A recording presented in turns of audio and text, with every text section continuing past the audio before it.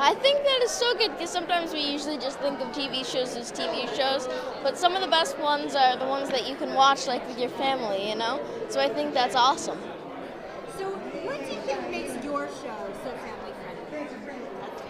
To be honest, I think what makes my show so family friendly is like we've got so many different storylines, and it's not really all about the powers so much, but it's about the people and the real issues that they're facing, which actually makes that kind of a family, show. Is that of the issues and all the problems going on, them getting resolved. I mean, I know that Nikki's character has a son Micah, and so that's definitely a family right there, and so that's pretty much what I think makes Heroes a family show.